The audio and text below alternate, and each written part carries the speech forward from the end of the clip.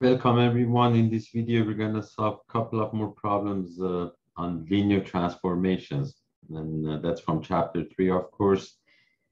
So let's do, this is number 6, section 3.1. So we are given that relation and the question if that's a linear transformation, why or why not. And if you want to prove that if for linear transformation, always write these two properties. The additivity property, we have to have T of u plus v to be equal to T of u plus T of v. And the homogeneity property, T of u equals to k times T of u. If one of those properties fail, then you don't have to do the second one. You can just stop there and say it's not a linear transformation. If you want to do it, then you can go ahead and do it. So let's try this one. Now for this one, let's call the vector u have the components x1, y1, and the vector v having the components x2, y2. So T of x1, y1, you can just write that, excuse me, y1 minus 3x1 plus 5, and T of x2, y2 is going to be y2 minus 3, x2 plus 5. So now if we write, let's go over number 1, and I'm going to start from this side. T of u plus T of v. Here we substitute this T of x1, y1 plus T of x2, y2. Then, of course, you know that transformation is from here is y1 minus 3x1 plus 5, and that one is y2 minus 3x2 plus 5.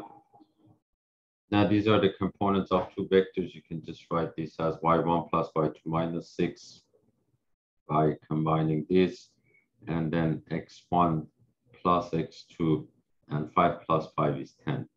Then if we do the left side of this equation, let's see if we get the same thing.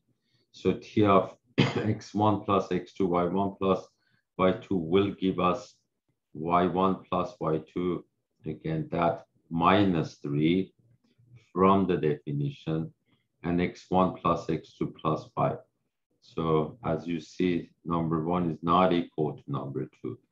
This should have been minus 3 and plus 5. So if they're not equal, so it's not additive, so not a linear transformation. You can stop right here, but the next step is optional.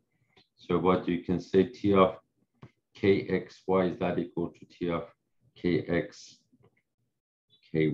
So here, T of, if we start from this side, T of kx, kx ky can be written as ky plus 3 and kx plus 3, and that's not equal to k times T of xy.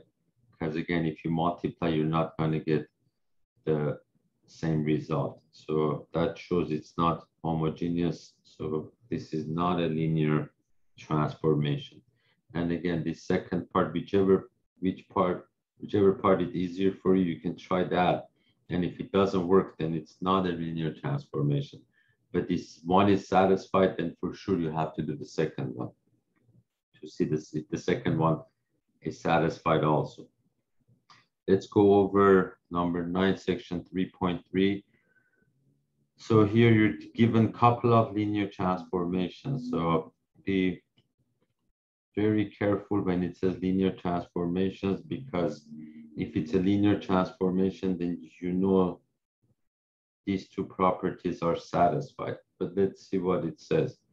We want to see if T2 rho T1 kV is the same as K times T2 rho T1 V. So if that satisfies the homogeneity properties. So, and it says proof. So let's start. Now we know by definition T2 rho T1 V is T2 of T1, and that's also a vector, but we don't have to write that here. So let's start, use that definition. And again, I put the node T1 and T2 are both linear transformations, so both satisfy the following. So if we start T2 rho T1 KV, that's the same thing as T2 of T1 KV. That's a linear transformation, so I can write that as T2 of K times T1 of V. But again, T2 itself is a linear transformation, so we can, and that's just a vector. So we can just take that out and put that as K times T2 of T1 of V.